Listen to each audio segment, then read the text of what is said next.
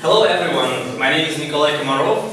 As was said, I'm an expert in online marketing. I also have an IT background, so I thought I know enough to tell you today about such thing as personal privacy and about big companies who collect personal data about you. We will discuss what kinds of companies there are, what kind of data they collect, why they do it, and should you be scared about it.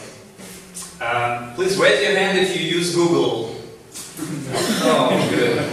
And if you sometimes use Windows from Microsoft? Okay.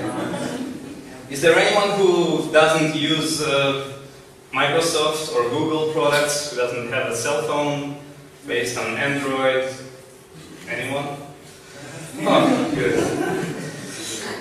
So, at least 99.99% of the auditory is interested in the topic, so I will proceed. The big companies can be divided into two important groups. These are search engines and the social networks. The main search engine by alphabet company is the Google.com. There is also Bing with a smaller market share, and not only global players are here, but also some locals who work in China or Russia. I will mention it later. I will tell you why I mention it now. And the other group is social network companies like Facebook, LinkedIn, Google+, and other. First, let's talk about the search engines. What do you know about the data they collect about you? Just speak it out loudly. Yes, just? Nearly everything if you search with your account, and they also are interested in which keys you type and which times and milliseconds and success things you have in your mind before you type it. So. Yes, so the search terms, the sites you visit, what else? I just want to find out what else you know. Voice. The voice, yes. If you have an Android device, the voice commands and searches are also stored in the company. Anything else? The location. Right. They do it using the Wi-Fi network you're connected to, or the GPS data. The operating system on the phone always sends the device and the link between the Wi-Fi network you are at and the GPS position, the mobile network base station. Everything is collected and sent. And there is also some other stuff that is saved. It all started in the 90s, and all this data also was completed with different other stuff, because companies are very interested in having a very complete and specific, a very detailed profile of yours. That's why, for example, Google has added a social network. They created Google+ in order to see your activity. They created several services and products for you that all are also tracking all your activities, your interests, your everyday life. And so the whole list is pretty scary. Everything you do, everything you watch, the music, the video, the places, even the emails that you have on the gmail.com in your inbox, they are also used for some reason. I would also mention that there is about 1 billion Gmail users around the globe right now. Please, your question. Is it true that, for example, Google Mail does skim our mails written or anything that is related to our mail? They skim the content, analyze it, and save it? Yes, everything. Right. All your contacts in the inbox, all the emails, including names, phone numbers, different keywords, everything is indexed and stored. And I'll tell you later why. And as I said, for example, Google has developed a lot of services like Translate, Play, Home, Allo, Photos, Contacts, Calendar, Keep Tabs, Sheets, and Drive, and many others, just in order to make your profile really detailed. Scary. Yeah. Now the social networks. They have a little different approach. You log in every day, you talk about your activity, you post, you like, you share, you are a member of different groups, you are also a creator or moderator, maintainer of some group or fan page. You also like videos, tell where you're traveling to, what you've done yesterday, where you're going to go. They know everything about you. But despite of the search engines, they also have a lot of information about people around you, because they know who your friends are, and you're mostly, even if you don't really tell anything about you, they still know to which circle you belong, and they can probably tell that you are doing similar things as your friends do. So they also know everything like that, but a little bit more. And how it works? First, in the 90s, everything started really from good intentions. Nobody likes to log in every time they use some site. You had to type it, and then you close the page, open it again, you have to type it again. That's really stupid. But so there was a little technology created that was called cookie files. First time you log in, you get a little file that is stored by a browser on your computer, and there is a secret key that your browser sends again, so that you don't have to log in again manually.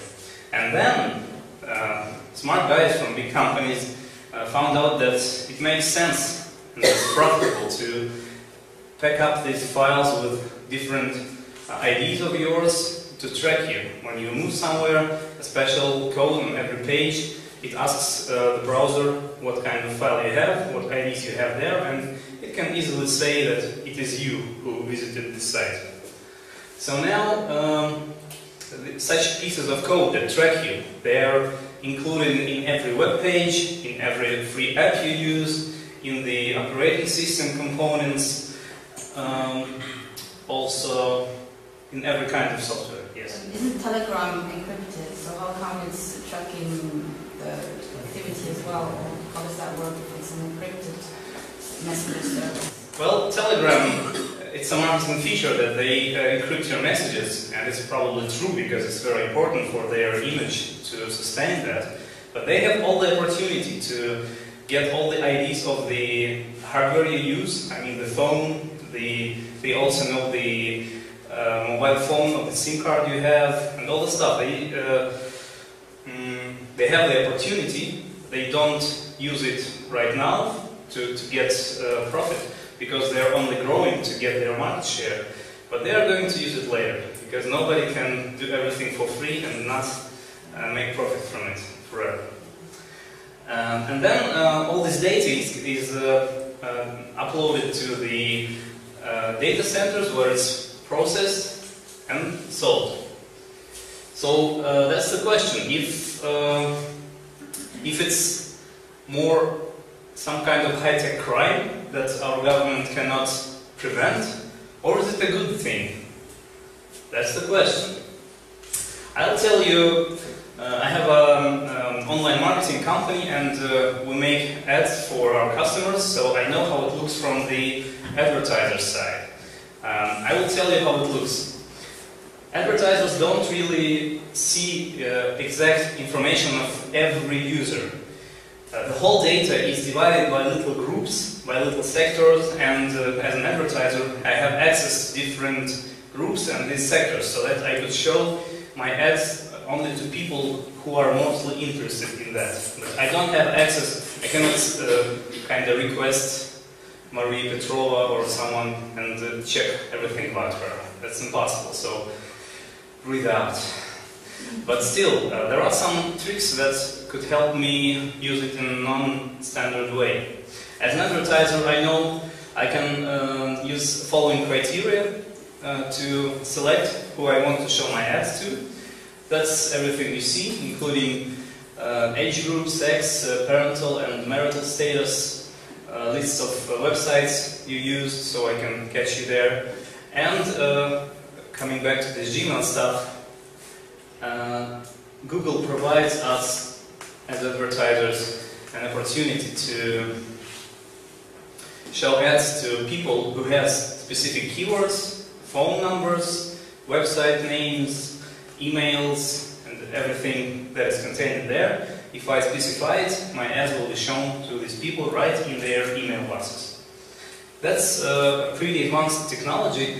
It helps to really reach people with very specific interests. But also, I can upload my own phone numbers or emails that I collect somewhere. Google doesn't check if it was done legally, and show these ads to this list of people.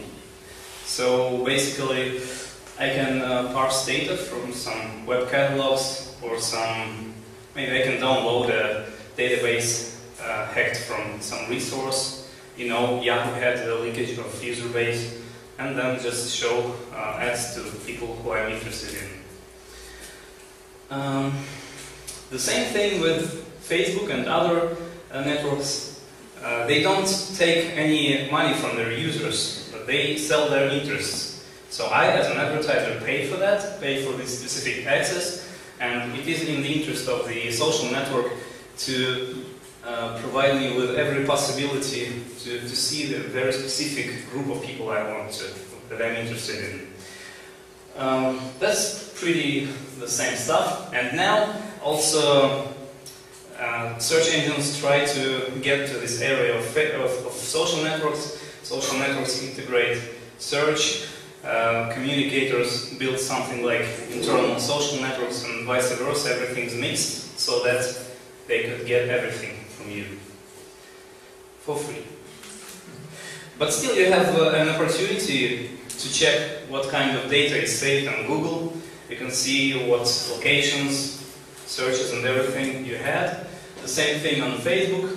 You can manage that. You can delete parts of data that you don't want to belong to Google anymore. And the reason why these companies keep this data manageable by you, why they allow you to delete your account, why they tell that they will delete everything if you request it, is... Yeah, okay, right. They won't delete it really, but that's because of the technical limitations. But in general, they keep your data and try to protect it so that no bad guys, including government, could use it. Because your trust, their reputation, that's what their business is built on. And you know the recent scandals with NSA and other secret services who actually monitor users? They are also, for them, it's just a contact. They can get all the details from social networks. So, till the last years, they also were listening to the traffic between data centers of big companies to get the inside data. And companies try to protect themselves from them. They encrypt the channels, they improve security so that no one could do it without a court order. And so, to some extent, you can actually be sure that your data will be sold in such an anonymous way, and that it will not be just given to government or some bad guys in such a detailed, personalized way. Okay, now I'll just touch some ways of protecting yourself if you're still not happy with this situation. I'm not sure if you are.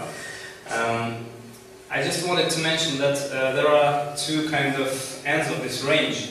You can be either a person who doesn't care about his personal data, who posts everything about him, and then, for example, says, I will travel to Hawaii next week, and then your flight gets robbed. Who is guilty? You are. The other end of this range is to be a total paranoid, only use paper and not use any electronic devices, or reset your mobile phone every day 2 times or something. It also makes life inconvenient. You will do everything slowly, and I'll try to offer you some instruments, some means, some strategies to keep the balance between your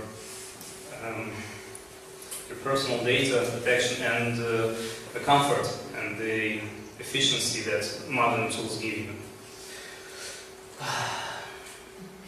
So the first part is trying to use independent services or services by foreign companies who don't really have a possibility to sell your data to someone. For example, if you live in Germany, you can use Russian companies, apps, and search. There is a Russian company called Yandex. It's like Russian Google. There are also contacts, maps, search, social network, mail, and different other things that this company won't really. Well, there are only several companies in Russia who might be interested in your data as a foreigner. Other thing is using some independent products from Mozilla Foundation, Firefox.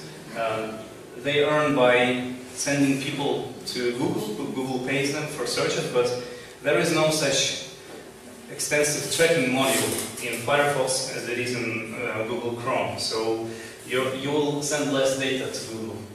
Also, an alternative to Gmail. It's also free, but you'll see how much it's stuffed with ads. But at least they are not so tightly connected to other big guys. Another pretty interesting option is not to use American devices, to use the Chinese things and Korean, because they try to reach, to get some market share from Google, and they give you an opportunity to install only the least part of the Android operating system without Google services at all. They have their own service for contacts, for calendar, mail, and all the stuff, and you can have, well, if you're not an international criminal, then the US government is not interested in such users. It's not worth to break in such a phone, and it's just too complicated. The same with Samsung. Another big topic is encryption. You know, there are less and less open Wi-Fi connections, Wi-Fi networks around the globe, but still point attention, at least don't send sensitive data, passwords and stuff over open networks. Always use the protected ones. You can also have an Opera browser, an independent producer who has a built-in VPN client. It is a component that connects you to some distant point, and every other external resources see you as if you were there at that distant point, not where you are. So it also adds up a little to your anonymity and makes your image a bit fuzzy. The same thing about protection is about secure protocols with websites. The good news is that Google also struggles to let all the site owners make it encrypted, because it also solves some problems for Google. And the same with clients, email clients, messengers, and all the other stuff. If possible, use Telegram, not WhatsApp, that is belong to Facebook, and not Instagram, that belongs to Facebook. Use independent tools more, so that they know about you less.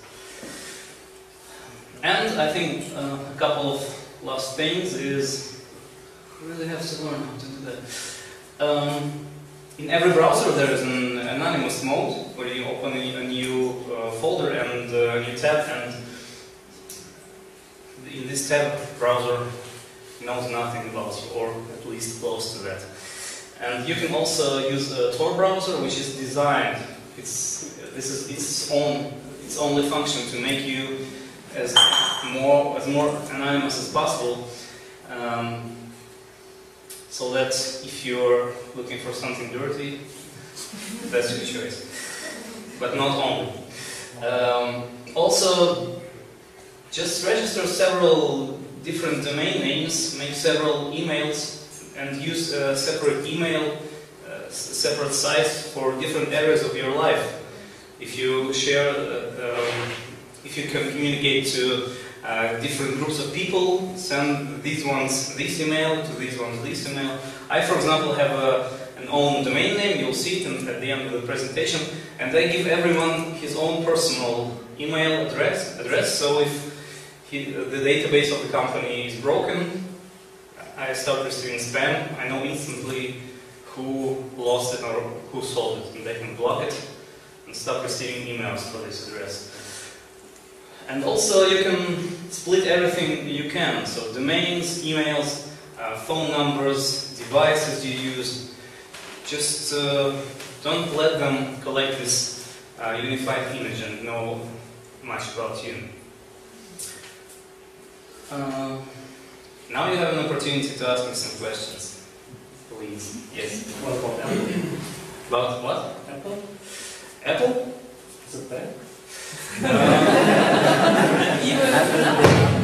Yes, they are. Not in such a big way. Also, Microsoft is not that bad right now because they failed to share this search market with Google. They failed to make their own phones, and they have a different business model. They earn more on, speaking about Microsoft, they earn more on the corporate clients, and Apple just sells really special things to really rich people.